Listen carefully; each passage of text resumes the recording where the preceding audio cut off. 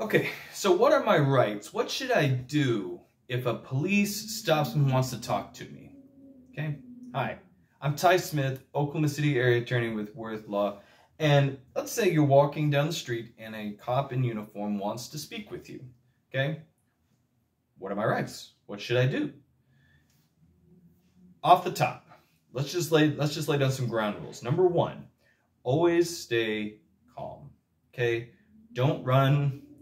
Don't resist, don't obstruct anything that's done, don't lie, don't give false information. Always keep your hands where the police can see them. I've heard a lot of people like to cross their arms because look, his hands are right up here. A lot of the business, if you're gonna do something dangerous, should be down here.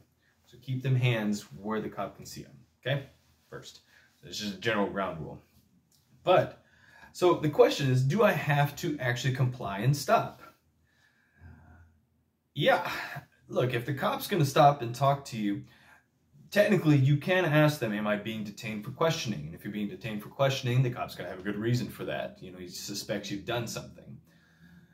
But a lot of times that can escalate the situation, okay?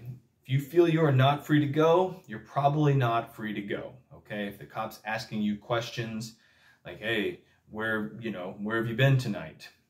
They can question you. Now, you don't have to answer, okay? No one can really force you to talk to a government official except a judge, really, all right? A judge can technically force you to. But if a cop asks, hey, where are you going tonight? You can say, I'm choosing to exercise my Fifth Amendment right against self-incrimination. Or I wouldn't use those words. I would just say I exercise my right to remain silent.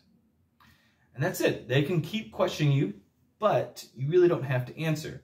In some states, and this maybe wouldn't be a bad idea in general, you can, if they ask you for identification, ask you who you are and ask for proof of your identification, that you have to provide in certain states.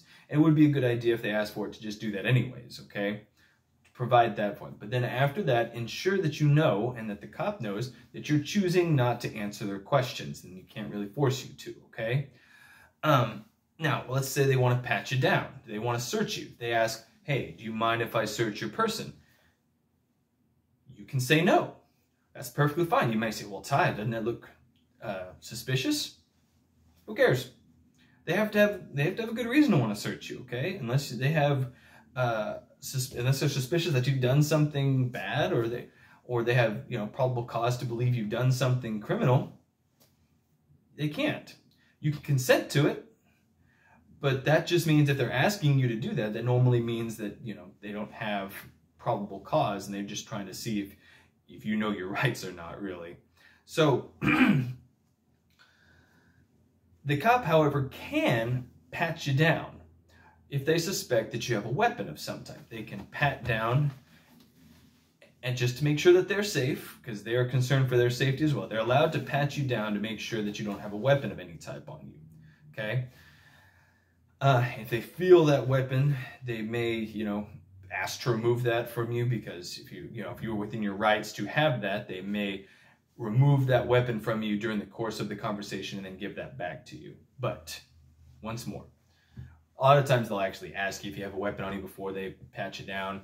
Once more, you don't have to answer that, but it wouldn't be a bad idea to be candid with them on that. But they can pat you down, okay? You need to make it obvious and clear to them if you don't consent to a bodily search. Say, I do not consent to your searching of my person. And it doesn't necessarily mean it's going to slow them down for any of that stuff, but you need to make sure it's known, okay? Now, that's some of the more basic things, okay? I try to keep my videos short and to the point. This one's running a little long. Every situation is with the police officer is very amorphous, okay? Very fluid. Remember to always do the things that I said at the very beginning. That's why I said them first. I'm going to say it again. Stay calm, be cooperative, okay? There's no point in trying to escalate the situation, okay? Relax. They step on your constitutional rights.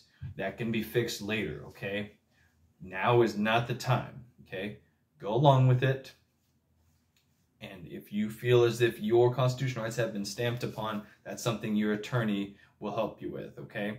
Now, if you want to talk to an attorney about this, I'd be glad to be that one. Once more, I'm Ty Smith. You can find me at theoklahomacityanattorney.com, or you can call my office at 405-888-5400. I'd be glad to speak to you about some of these matters. I thank you for your time, and I look forward to hearing from you.